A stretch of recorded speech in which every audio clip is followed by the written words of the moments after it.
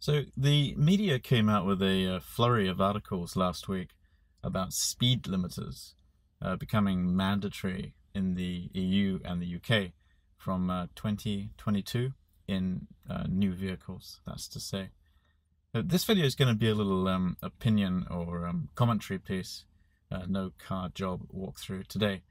And I dare say there's some risk I could brush up against the political here, so be forewarned.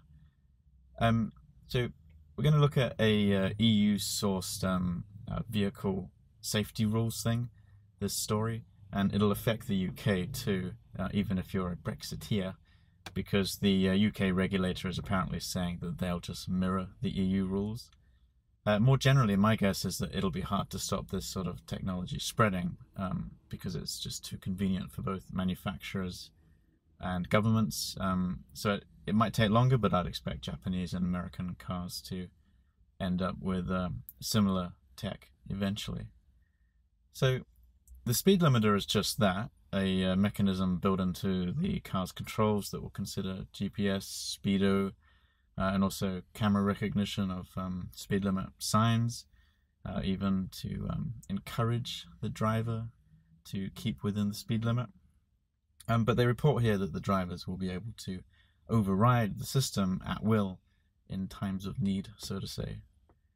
And the rest of these articles in the mainstream media tends to just be a parroting of the PR that's come out of the regulator, talking about saving lives, etc., which is fine and noble, of course. But when you delve into the numbers that tend to get trundled out when it comes to speeding, you find little irregularities that tend to make one suspicious. For instance, the BBC even includes a chart of UK road deaths, which for 40 years now has been absolutely tanking.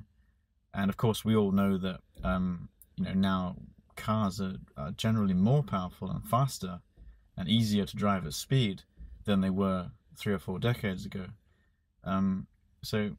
This chart's bottomed out too for the last 10 years, which seems to indicate that it's sort of hit a floor. Maybe, like unavoidable accidents that fall out of just statistical bad luck and idiots being idiots. Maybe it can't be reduced much more than it already has been. But that doesn't stop them arguing that speed is still a factor in a quarter of all road fatalities. This again in the UK. Brake is a road safety charity. And the problem with this argument is that it's circular, because it depends on what you're defining as speed. So you and I might consider speed a factor in an accident when some moron drives down a country lane at 100 miles per hour and then can't take a corner and parks themselves in a tree. But these numbers will say that speed's a factor, whenever the speed limit is exceeded. So that's why it's a circular reasoning thing. So even a minor accident that took place at 5% over the speed limit because the driver was distracted by a pretty girl, that might get recorded in the statistics as having speed as a contributory factor. But as I said, that's just completely circular. So the political agendas which build off these stats are always going to be a bit dodgy, because they're based on these sort of fallacious arguments. But they're effective, politically speaking, because the average voter can't and doesn't really argue against anti-speeding measures. But it is a good excuse to shove this kind of controlling technology in everyone's vehicles. And then it gets worse, because it's not really the speed limiter itself that is what led me to make this video. A speed limiter that's set up as a driver aid that can be overridden by the driver, it's not really a big deal as far as I'm concerned. It's just a more sophisticated version of those cars which beep at you, for example, when you go over the set limit in the dash and the console controls. So that would be fine. The big deal in all of this that the media articles are not leading with, and some are not even covering, is this bit here. Quote, other measures agreed by the EU include making data recorders mandatory to help investigate vehicle crashes and assist research into increased safety. Unquote. So data recorders, in other words, a kind of black box like you might find on an airliner, which the police and prosecutors, by the way, will have legal access to regardless of your will.